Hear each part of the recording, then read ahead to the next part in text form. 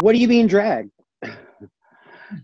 I'm a woman. I'm trying to be like evil, like a bitchy, like French editor. I can't figure out the background. Oh, get out of here. I am so excited to share this very, I'm starting again. I'm sorry.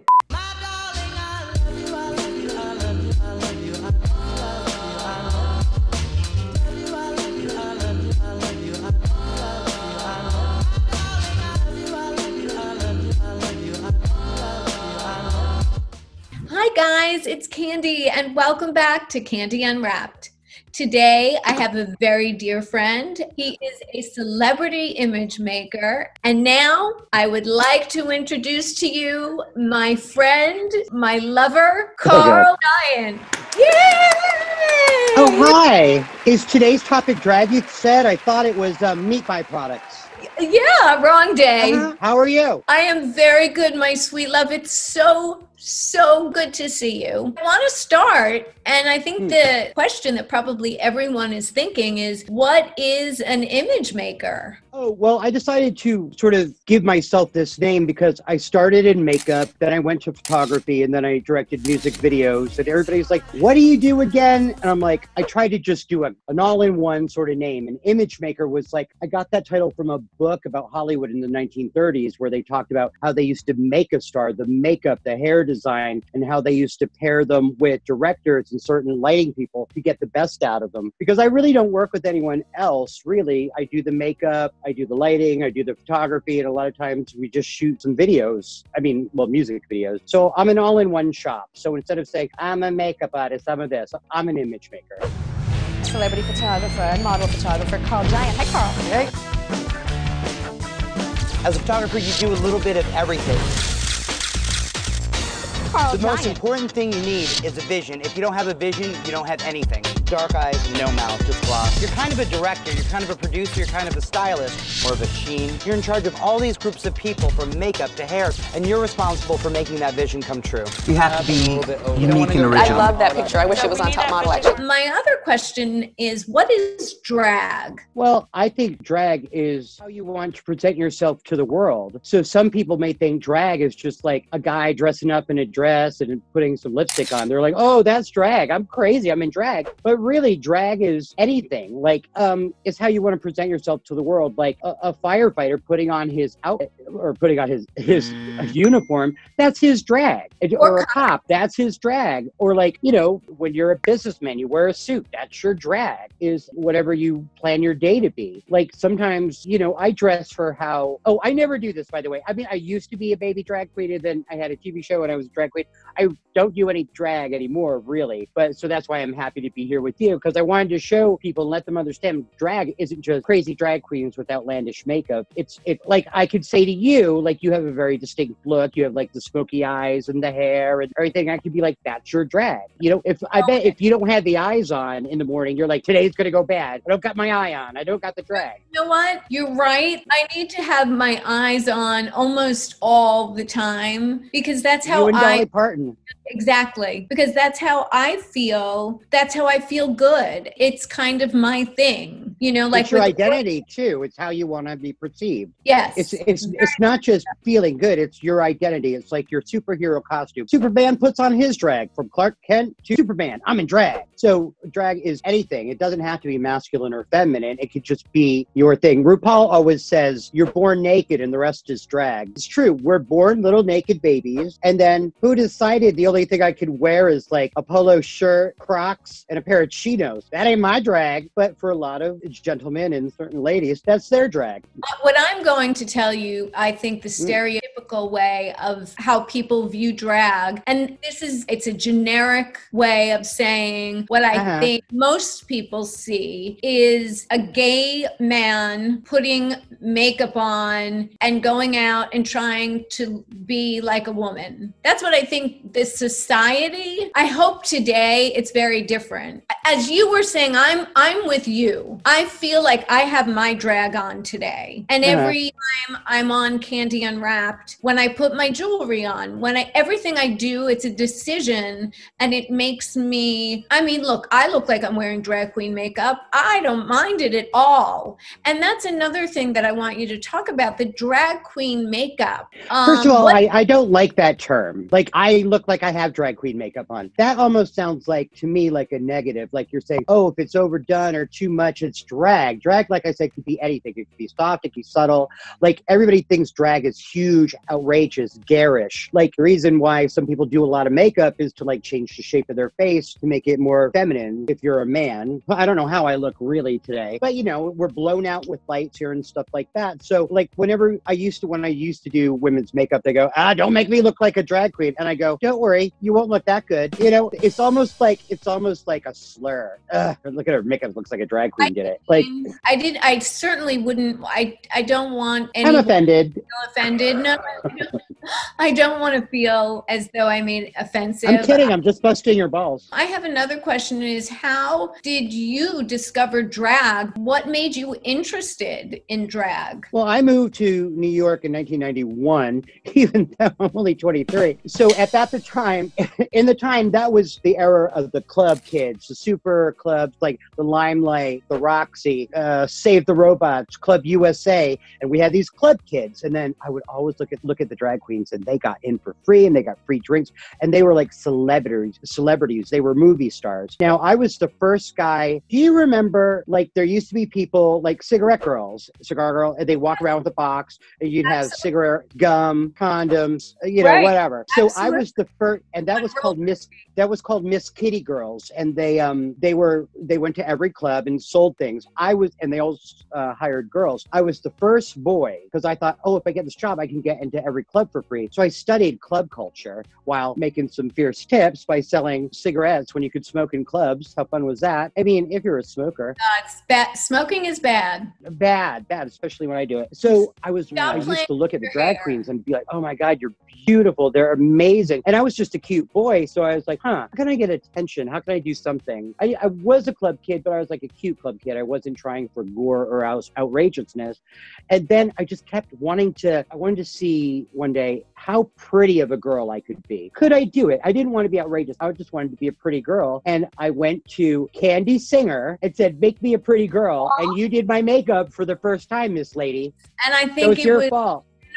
It was in my bathroom with my roommate at the time, wrong. And we were getting you prepared, and I remember your blonde wig, and I remember your fishnet stockings, and I remember after you were all done, we went down and we had to catch a cab for you. You were the first one who really turned me into like a pretty girl and not like something that I consider to be overdone and garish. I've had other people do me in drag queen makeup, but you made me feel like a pretty girl. So you had the girl side of it. So that made me feel really great. And then I just started experimenting. I never thought I was born in the wrong body. Always was happy with what I had between my legs, a vagina. Anyway, so I just wanted to experiment and see how pretty I could be. And that's where I kept going. And then eventually I had a Manhattan Neighborhood Network cable show. It's like a local cable show in Manhattan. And then I would go and interview celebrities and go to fashion shows and just be crazy. And I would always do new looks and experimenting. Some people thought I was real. Some people thought I was, like some of the drag queens were like, honey, you need more. You're looking a little too natural. And then, I'm like, I don't want to look like you. And then, the girls who had transitioned, they were like, oh no, less makeup, soft. So I fell somewhere in the middle of some just like pretty done, but not wacky crazy. Then the other question I have is, how is drag different now than it was in the 90s? Drag is totally different now because everybody knows what a drag queen is now. And it's not a shameful, gross, making fun of thing. Thanks to RuPaul's Drag Race, it's just the worldwide domination of a celebration of people, showing looks, I mean, we didn't have social media. We just had, if you were good, if you did a great lipstick, if you did a show, you had word of mouth. And then you got to book a show or have your own night, or maybe get on the cover of a New York magazine, or you'd have like a big 2-page spread in the Village Voice. In New York, that was it. Like, or they had like Freak Day where you'd go on the Geraldo Rivera show, or Donahue, or, you know, Joan Rivers, and be like, oh, look at the crazy club freak. Then it was sort of something to be made fun of. Now it's celebrated on a global scale, and that's really, really amazing. Where do you see drag going in the future? Well, what I would like to see personally seems like right now drag, with the RuPaul version of drag, to be on that show, you sort of have to have the same look. There was a few girls who had their own looks in the beginning, and then there seems to be people are copying.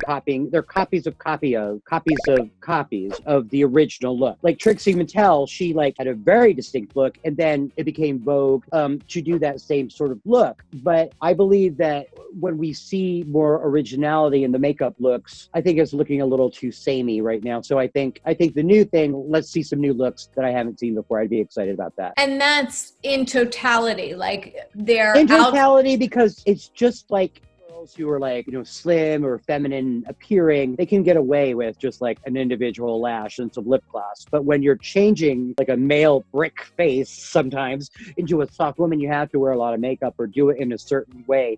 That if you're genetically blessed, there's different categories of drag. There's body queen, comedy queen. Like, are you a body? You know, are you a thin, like beautiful model? Like an Amanda Lepore, like even though she's a trans woman. So I'm talking about just looks. So what is your look today? Like, what inspired you? Said that you just wanted to look like a beautiful woman. Did I don't think I said that. I think you said that. Thank you. What did you say? No, this is kind of my, like, since I'm doing no breasts today, I felt like a very editor of like a fashion magazine, like a Tilda Swinton mixed with like a Kardashian, trying to do YSL with the no bra and just like nothing hair, you know, just like what, nothing. Okay, that's what was in my head. I keep looking at the mirror because I see my hair looks fried right now. I'm gonna hit you. Stop looking in the mirror. No. Okay, now we can continue. This is the second look. Mm-hmm. Don't touch your hair. I think your hair looks beautiful. Yeah. Oh my God. I'm a woman. I like this better. Now, what is this look? This is, you know what? This is so cool. That look. It kind of cooler. I love this look. I'm a woman, or I'm a punk rock guy. I feel very punk rock now. Oh, I like this. I feel like a slutty, like 80s, like bad girl who like ripped off John Galliano's suit collection. I was just going to say, it's very John Galliano, the suit with the everything. Oh, wait, we have different looks. Who's this? Oh my God. Well, who are we meeting now? I feel like I'm rich and I'm going to a very exclusive party on Halloween, but I felt like I went to Ricky's instead of like somewhere good. Oh my God. All right. I'm Lauren. Oh my God. Lauren Ozersky, who we love. We love you, Lauren. Lauren. I'm a woman. Anyway. I like you in everything. I have a good head. You have a great. So drag is, I think, it's drag's a state of mind. No rules to it. That's what's so great about it. It's a state of mind. It's how you want to appear. If you feel like today be a unicorn, well, fine, be a unicorn. Obviously not a unicorn, but like some days I wake up and I'm like, what do I want to do today? And then I wear clothes that bring me joy and I try to just feel like doing something. I feel like this is the outfit to get me through the day. I always say to people, well, image is a choice. So like when I would do their makeup or like I'm like creating a look for a video, I go, what do you want to do? Do you just want to be sexy or do you want to get the job? Do you want to get the guy? Well, there's certain looks for that. And I help people get there. I want whatever you want to accomplish in your day. Like when they always say, the suit makes the man dress for the job you want, not the job you have. And I always tell this to people, if you want to get a promotion, dress just a little bit better than your boss. Like dress just a little bit better because they will notice. If you can afford it, get the Louis Vuitton briefcase or bag or whatever. Like get this, there's certain signifiers, the watch. you can cheap it out on the clothes, but have good shoes. Have things so the people in the know that you don't have to have logo blinged out things, but just well-tailored things. You could go to Kmart and have it suit tailored, honey, but you can't fake a, Chanel clutch unless you go to Chinatown, and that's not even happening anymore. But there's certain signifiers. Dress for the job you want. Dress to be the best you can be. And so that's what drag is. And that pertains to male, female, everybody, anyone. Yeah, dogs, cats. Listen, I see a lot of dogs. I'm not kidding. They have. I know, in the mirror. Oh, stop! But I think that's a very hopefully I'm going to say 2021 because I don't really want to talk about 2020. I'm in denial. But what happened in 2020? Oh, nothing.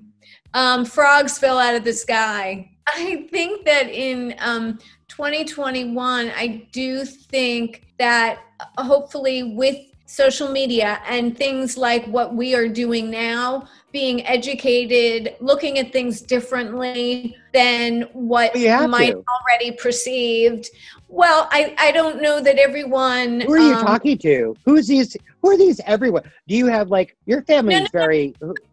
I'm talking about the world at large, and I'm trying to be generic. So I'm making a statement based on nothing, based on ideas that you have.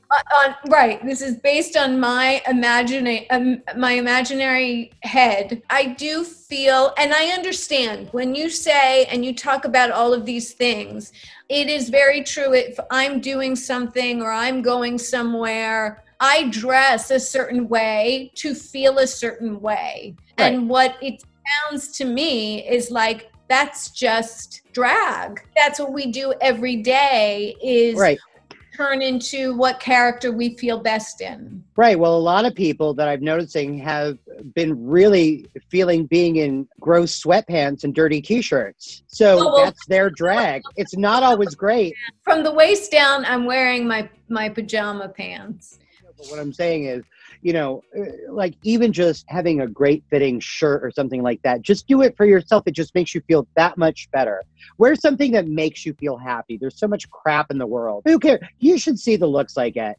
I dress A, does it make me laugh? B, I hope somebody will enjoy it in the day. I dress so crazy going to the supermarket and people have a good chuckle and I have a chuckle. Because either I could go wear my Carhartts or just I call it man clothes. It's just I'm a man. I don't wipe my ass too good. And then I go to the store, have a bad day, whatever.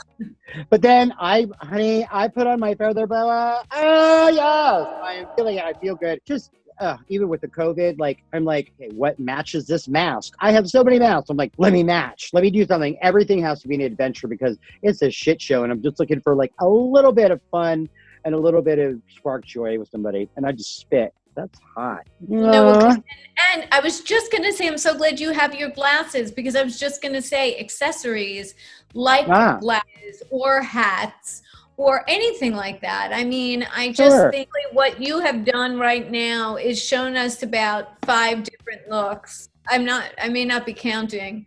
Oh, pink on pink on. Matching. Woman. I love I mean, there's so many. There's a boa over there. Is out of frame, and I really want to get it. Hold on. I think we can hold for the boa. Everybody loves a boa. God. So how was your day? You're holding for a boa. Mm-hmm. A lot of people might think it's a boa constrictor, but it is not. A lot of people are dumb. No. That's gorgeous. Honey, this is fashion. I'm going to give it to you, honey. Oh, I love it. Give it to me. What? I love it. I mean, listen, who doesn't want to laugh? What? Who doesn't want to have a laugh? But are you doing it to make others laugh or are you doing it to make yourself Oh, myself first. If nobody likes it, I don't give a shit what they think. I only do it for myself, and if other people like it, great. If they don't, they could see you next Tuesday. Nope, that makes no sense. They could see you later. Yeah, well, I mean, when I'm feeling like kind of manly and kind of like, ooh, I want to see if I can stir up the interest in the fellas, you know, I dress more conservatively, or what I call like guy clothes, like dark denim jeans, a Henley, like a leather jacket over it, looking like, yeah. You're telling us this. And why, by the way, I know that this is a very rare, and it's something that you do, which is appear in drag really anymore. Well, only on my OnlyFans do I do this. You're not getting any of my jokes, Candy. I know. I was just going to say, You're not laughing where you should be laughing. Because you need to dumb it down. I'm not that smart. And you are very smart. Basically what I do is like I have a wardrobe and a basically huge room of wigs and things. Basically, if I have a model, I can come in and, you know, I have stuff that I like. So it's not like I'm doing this for me. I mean, I have to love it. And then I incorporate it into a fashion shoot. So of course, not everybody is going to like have all of it at their beck and call, but why not? I mean, you know, everybody should have like a rolling rack of fabulous. Oh, I love that. A rolling rack of fabulous. I have one last question that I think is really super important. Imagine that you are talking to a group of teens and 20-year-olds who don't know Pose, who don't know Paris is Burning, who don't know anything about the 90s. What would you say to them is important for them to understand when you hear the word drag? For me, I think it depends on who you ask. I know you're asking me, but when I was a full-time drag queen, I never called myself a drag queen. I said, no, I'm a gender illusionist. To me, that wasn't my term. And my name in drag was, it's just be open and inclusive of everyone. You know, I'm like, I don't really use drag queen. I mean, I do, but not really. I was just going to go mic drop, because that was beautiful what you just said. That we should all forget. You just basically that we should all accept whoever we are, and there is no right, there is no wrong. We all need to embrace whatever someone else is. We need to celebrate that. And I think at least not kill them. Please. That would be the least thing. I think if anything, social media has given more artists to show the world their work, as opposed to back in our day with what we did. You have to like struggle, finally get somewhere. And then it's in a magazine, or it's in a movie, or it's in something. You do all this work, you wait a year, it finally comes out, it's out. If you just do a crazy eyelash or do a great look, you can put it on social media in seconds and become a quote influencer. So it like cuts all the work out. In a way, back in the day, you had to go to New York or LA to be an artist, or somehow in the, you know, theater, television, modeling, whatever. But now you could be like me, an Instagram model. But it's true. That's the wonderful thing. Now, it doesn't matter where you live. You can be free to be whoever you want to be, and not feel like you need to go to New York or you need to go to LA. You should just be you. And I think the message for me, drag is just a word that means just being whoever you want to be. And another word for it is drag. You're born naked, the rest is drag. Well, I think that was a perfect thing to end this on. That was beautiful. You're beautiful. I really love you so much. Thank you for sharing 72 looks with us. I love you. I love you. Thank you. I love you too. I enjoy you. No, I love you, obviously. I will take that as a compliment. However, whatever you say, I do. I love you. I enjoy fucking with you. Brilliant. And thank you. Thank you for drag for us today. I admire you. Candy, you unwrap me. Candy's wrapped. Whatever. Candy Unwrapped. Candy Unwrapped. If you liked it, give it a thumbs up. Give it a thumbs up. Give it a thumbs and follow Karl Giant on Instagram. KarlGiant on Instagram.